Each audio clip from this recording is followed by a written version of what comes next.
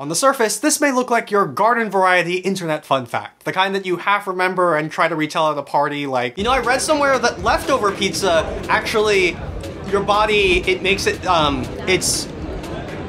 So how do you know Lauren? But the secret is that this is just the surface of the fact, and the deeper we go, the more fun and weirder the science gets. Because your first thought on hearing this is probably, why? Why is leftover pizza healthier for me? And the answer has to do with what happens when you cool the delicious crust. When you cool a pizza to below around 40 degrees Fahrenheit, some of the starches in the dough will start to mingle together and form these long chains called resistant starches. They resist digestion, and another word for a carbohydrate that resists digestion is fiber. And even if you reheat the pizza, the chains stay intact, so your body doesn't break them down into sugar. They mostly pass through. This could help reduce blood sugar spikes for people with diabetes or people who just need more fiber for a healthier gut. And this seems to work for a lot of starches like rice, pasta, potatoes, even beans and lentils. Heating then cooling the starch changes its properties. It's like tempering chocolate or forging a stronger steel. But we can go even deeper into this fun fact because another question you might have is, how? How did scientists study, analyze, and figure this out? And for that, we need to go to the actual papers. And this is where you'll find electron microscope photographs of old rice, showing these long starchy fibers forming and then sticking around through simulated digestion. And you'll also find studies on humans to try to measure these health changes. Like this one where brave participants had to be at the lab at 6 in the morning to eat old rice for science, which they had to do so that nothing else they ate that day interfered with the measurements.